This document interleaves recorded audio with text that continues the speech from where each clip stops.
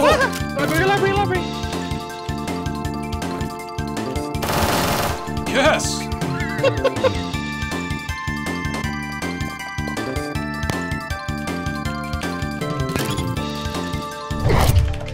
Here we go.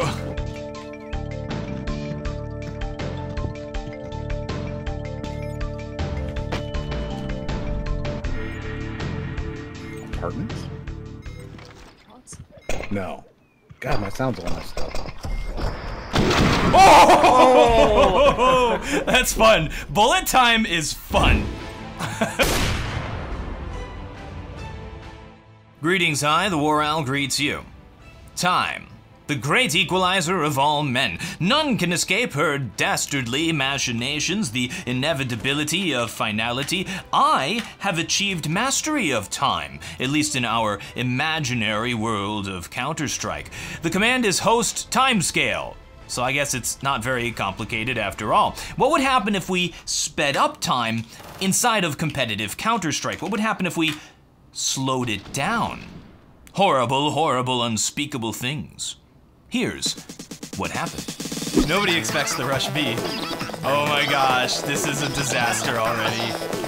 We started off by playing a competitive match at 2x speed, which means the game was being processed twice as fast, but our inputs, meaning our keyboard and mouse presses, struggled to keep up. We had to think, act, and click twice as fast as normal. Right away we realized it didn't work. Banana, banana, banana. I think I got one. You did. Last one's back here, too. Oh, what a disaster. This is amazing. Gosh. Let's watch that again from the server's perspective at half speed, or normal speed for the game. You understand. It almost looks like how a bot plays, smooth and bad. This is a disaster.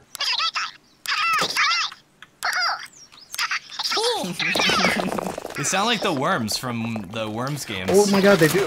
Very quickly, the meta changed from AKs and M4s to SMGs, shotguns, and Negevs. And one type of grenade became unexpectedly overpowered. Oh no! You died so fast in the fire. We did it, go plant. Oh my god. The submachine gun has an easier spray pattern and isn't subject to the massive movement and accuracy of the rifles. The P90 became the main primary weapon. The P90 is also the main primary weapon of bad players. Maybe we've been thinking about skill in Counter-Strike all wrong. Maybe bad players just have brains that work twice as slow. This gun is very good. The shotguns also don't have the same movement and accuracy, and faster speed meant slower reactions, which means you can get up close and personal to people relatively faster, and you didn't have to be directly on target to get a hit. In the smoke, I think? Oh, you knifed him. Oh, what? Oh, it's so good! And the Negev? Well, it's the Negev. Oh my gosh, what is that? What are the drawbacks of the Negev? Well, it's a slow movement speed, even slower movement speed when shooting, and it takes a little bit of time before the gun becomes accurate, and then it becomes like a laser. Let's see what happens when we turn the speed up to 2x. Oh dear. That is disturbing. Once we switched to the CT side, we figured out the true overpowered weapon: friendship. And the auto shotgun. Oh, the auto is so good.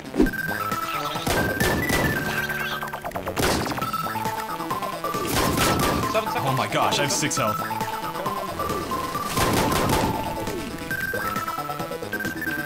They're not planted, haven't planted. Yes! GG! We win! That was insane. Hi guys! I think we should rush B on our pistol round. Oh, this is amazing. Contact me. Contact me. Let's do it. Let's do it. Russian. Go. For our second game, we turned the speed down to 75% of normal. It seemed to affect the in-game voice chat too, which was fun. So the game didn't take 2 hours to play, we set the max rounds to 20, where 2 times speed was frustrating, persistent bullet time was very, very fun. I almost aced that. This is proof. This is proof that my boomer brain just needs to slow down and I'll be amazing.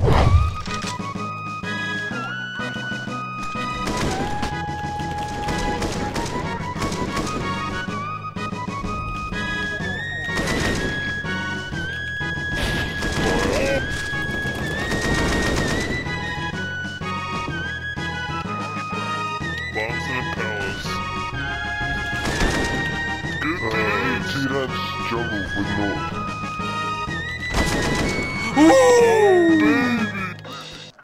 Oh baby, a triple. Oh, that was 4. Let's watch that again, but we'll speed up the footage so the game is played at normal speed. Flashbang. Bombs in a palace. Good days. T-Rex jungle with no. Oh baby. If only my brain and body worked 1/3 faster, I'd be destroying them noobs. Wait a minute, 1/3 faster? I thought you said this was 75% speed. Let's see, 75% is 3/4, so 1/3/4 is 4/3 minus 1 is 1/3. Huh. Math is strange, and I don't want to do it again. I don't know, he's in a World War II situation. I think he's in a market, but I think we're gonna win. I think he's got this in the bag, boys. Yeah, he's got a good position, boys. I'm gonna miss the shot, double wide, we'll make it. See to you. Slowing down the speed just slightly made me hyper aware of the base mechanics of the game. I could see the movement inaccuracy. I could calculate the recoil in real time. I could observe the very spirit of the game itself.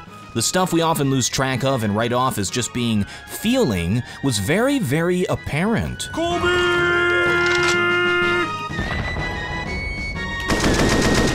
Nice. Let's see how long this takes.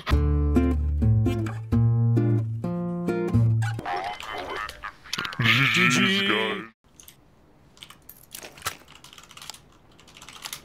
Okay, I'm back. Okay, we're live, guys. We're live. 2 times speed was a mess, but slightly slower was outstanding. So for our third game, we slightly increased the speed to 125%. Ooh.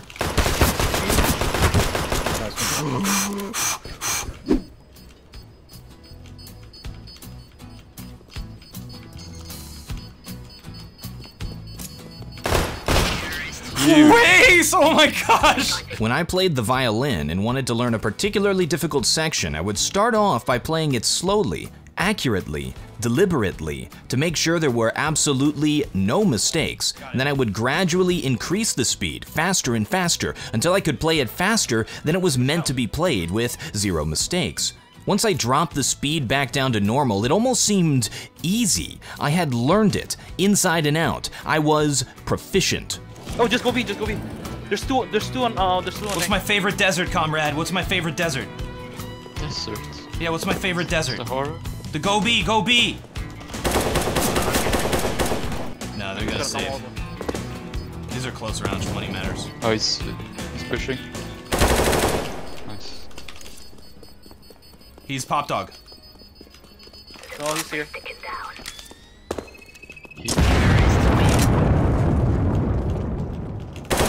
Oh!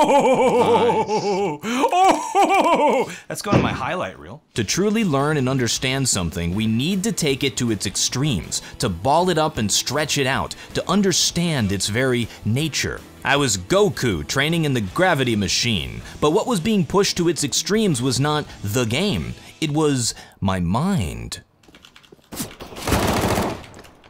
Oh, I got a rep name. There was smoke.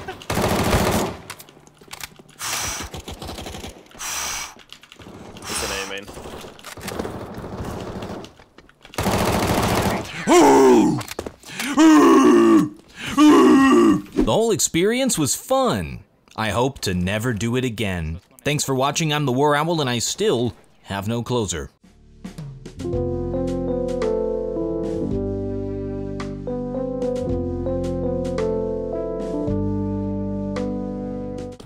Yes!